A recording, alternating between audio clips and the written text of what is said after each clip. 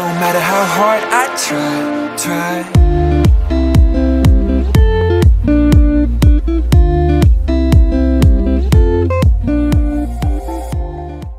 Hey guys, and welcome to a new video. Today we'll be painting this Dark Elder Raider. It's a new series I'm starting. Today we're going to be painting the flag and the start work on the armour.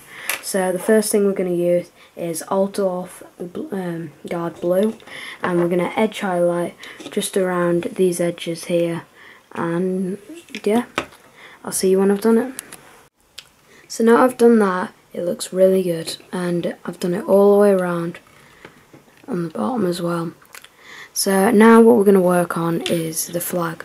We're going to do 2 base coats of Skull White over just the flag area. Try not to get any on these lovely fawn coming out, because if you do, then you'll be using more paint to get it on, to make that black again.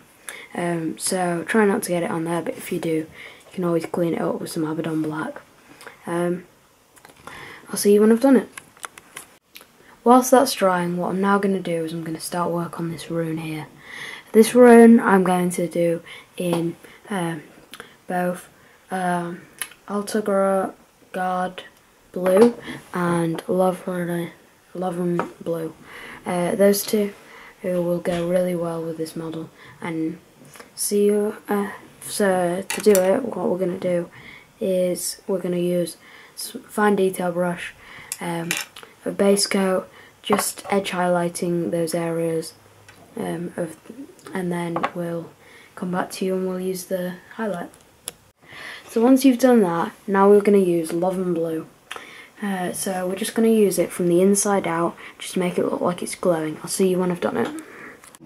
As that's finished, it looks rather great, and this is the end of the video, guys. So if you want to see more, subscribe to the channel, like this video, and yeah, see you in the next video.